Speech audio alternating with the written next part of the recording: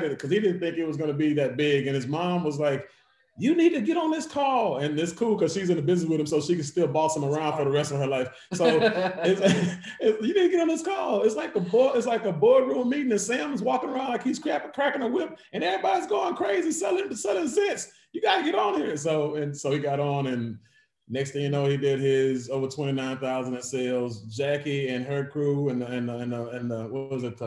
Jackie and Jayla, the new Diamond, Tawana, the Hearst. Elaine. Yeah, there you go. They sold over 1,000 boxes, killed it, and then you had Danny and Talitha. They killed it. Then you had David Hunt, he killed it.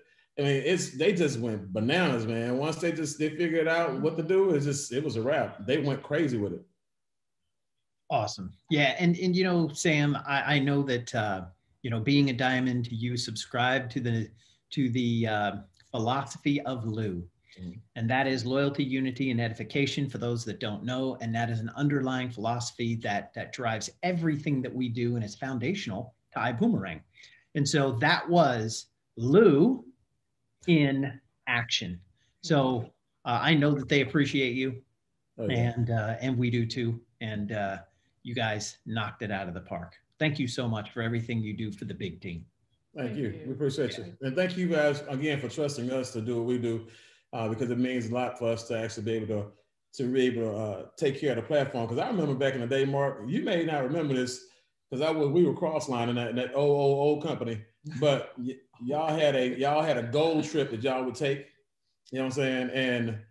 And I was like, man, one of these days I'm gonna go gold so we can go on these trips and all this other stuff. But back in Houston, HB used to lead the projector screen, the projector, the speakers, the switchboards, all that stuff. The cash box, everything with us. We would always say take care of the market while y'all were on y'all gold trip, And so, yeah, I remember those trips. I still remember that. So we ran the whole show, And so, but it's always about taking care of the big team, because the one thing I can tell you about taking care of the big team is the person who owns the big team will always take care of you. It's called favor. So, hey, a favor is always there when you need it. Yeah. And that says a lot about who you guys are, right? Everybody else was taking this gold trip, and you guys weren't gold yet, but you were acting like you were gold, right? And now you're diamond. And that was 18 years ago, man. That was, so you were doing and subscribing to this philosophy for years and years and years. And again, you guys are awesome. Love you guys, man. Love you guys. Bro. So here's what I want to do now.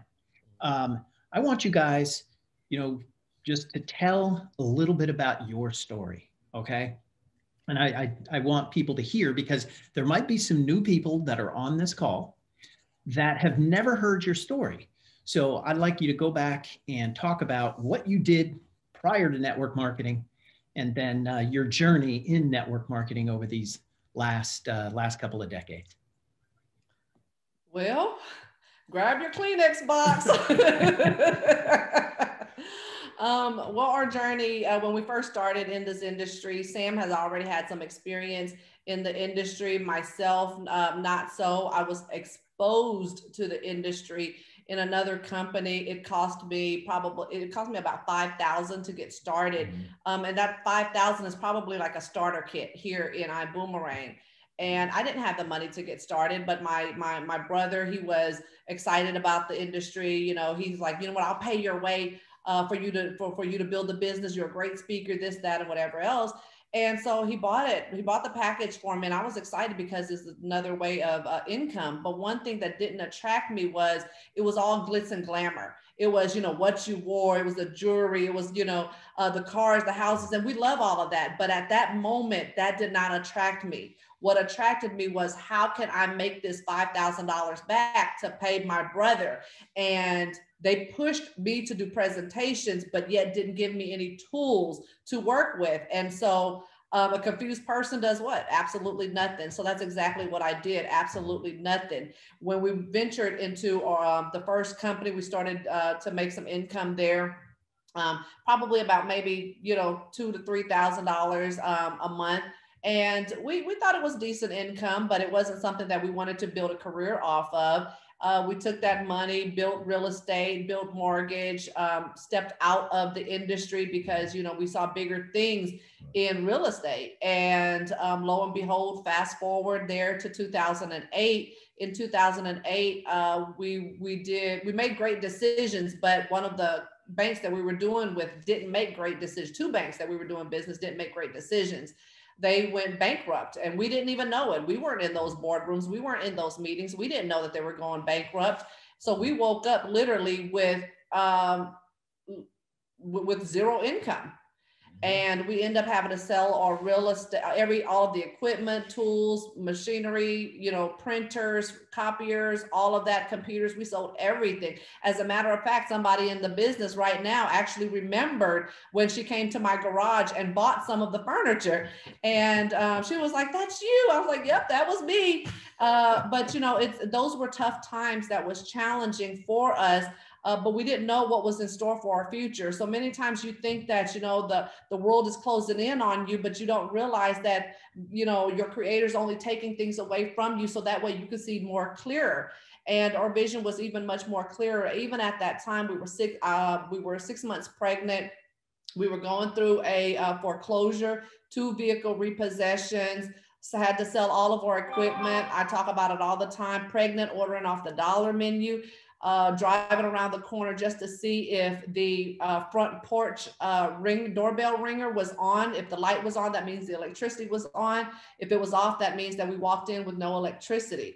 And I remember even still pregnant at that particular company, we had maybe like $150, $175 left in the account, and the electricity bill was due. The water bill was due. I did the bill, so my husband didn't know.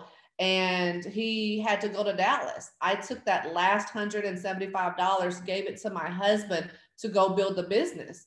And as soon as he left, no more than a few hours later, the electricity cut off.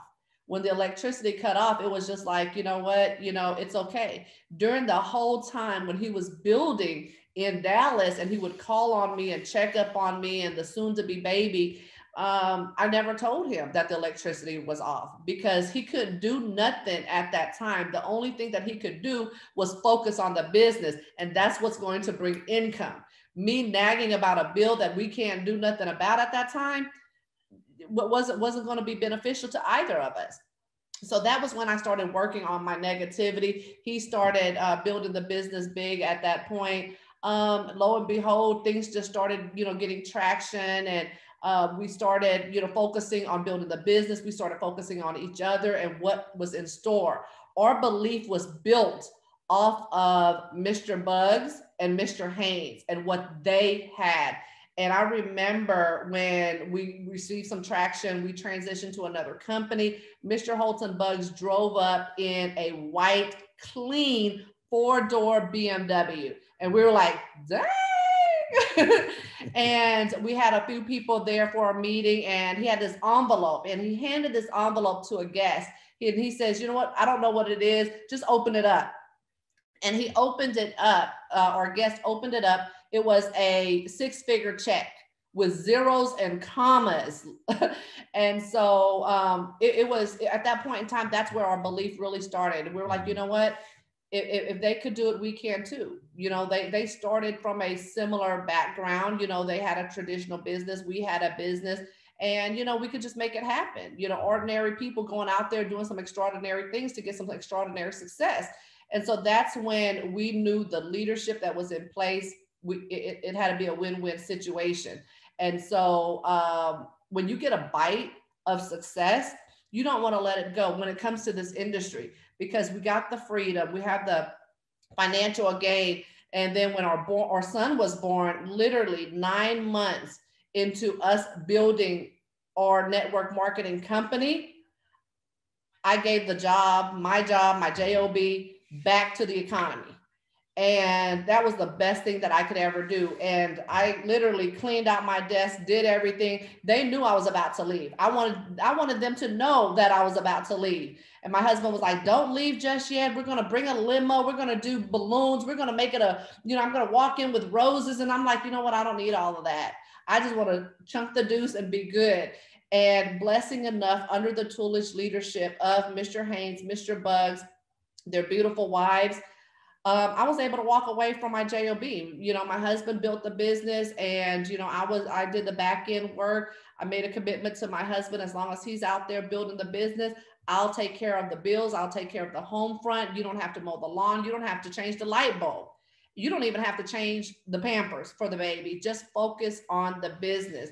And that's really where we understood each other's strengths, and we worked on each other's weaknesses or you know, areas of improvement.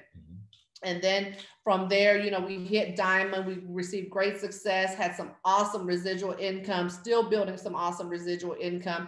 And then now that we've had achieved that success at that point, we said, you know what, it's time to bring other people along with us. And so, you know, during that time, we had people hit ranks, but we wanted them to hit higher ranks. We wanted them to hit emeralds, diamonds, blue diamonds. And then we knew that at that point we had to work on us. And working on us was very, very key and imperative to the success of our business. Because if we stop growing and someone comes in, you know, Mr. Edwin Haynes of the world, Mr. Holton Buggs of the world, Mr. Cesar Munoz of the world walks in and say, you know what, I'm ready to get started, we wouldn't be able to have the personal development to get started, to get them started right, you know? And so we had to continue work on us, and still today we work on us. And I'm gonna let you take over from there. I mean, because I said a lot. You're doing good. But I mean, up to this point, Mark, you had any questions about anything, or you want to just to keep on going? What you want to do? You keep on going. Go for it. Oh man, but it's you know, at this point, like you said, you already know that you have to grow in this industry. Matter of fact, I actually had a situation where a real good friend of mine, a longtime friend of mine, and well, people who I would say long time, but a person I built a relationship with in the industry, you know, I put her in front of HB before, and in that company, and then she didn't get started, right? And so we end up continuing our relationship, and she sat down with HB again, and she didn't get started, but she turned around and she got started with another person in the company a little bit later on.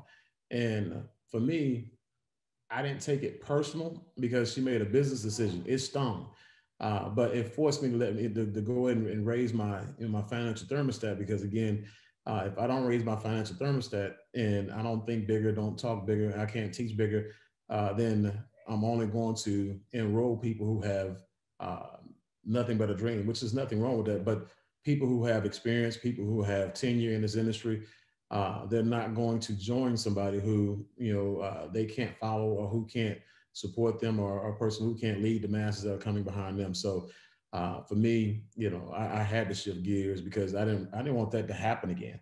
And, you know, so the cool part about it is when we left, you know, that company, and we just said, hey, look, we're gonna walk away from, you know, 40 grand plus a month in residual recurring income, not commission based. 90% of our income was residual based, which is why I'm extremely excited about the Ibüümerang program. But we walked away from that $40,000 a month, you know, to start all over again as new people, because, you know, when we joined that other company, you know, we were new, we were excited, you know, but we didn't have any influence. Leaving this company, we left our whole entire team over there, and we enrolled 78 people first 30 days, I think, and then maybe 104 the first 60 days total. But all of that was based off of, you know, again, evolving and putting ourselves out there, meeting new people and becoming valuable, and creating a level of value for ourselves in front of other people. So when we joined here, you know, it was just, you know, just turn on the work, you know, go to work and make it happen. So everything kind of, you know, the evolution, like she was saying, the personal development, it all helped out in the grand scheme of things, and built a really good first 30 days here in the company. Went diamond in 2 weeks, broke a diamond, $500,000 in volume plus. We broke HB's, you know, first check. I didn't even know that until he said it in Atlanta, and it surprised me, and it got me excited, you know, because you always want to go and reach or surpass a mile marker that your leader, you know, your mentor has set, you know, with their own work. and results. You may not hit it in the same time period that they did, which, would be abnormal in most cases dealing with HB. But just to hit it and know that you reached it, a point that he left, and vacated, but just know that you did something that he did, it lets you know that one, that you were following the right person, but two, that you became the right person. So it's exciting, man. Love this industry. You know what? I love that story. Yeah. Mm-hmm. Tim, you staying home, just do what you need to do, Sam. Just do what you need to do. And you did it, and you rocked it. And here you guys are today, leaders in this organization. And that's what I love. And again, I got to bring it up. Not only leading your own organization, but spreading that wisdom, that leadership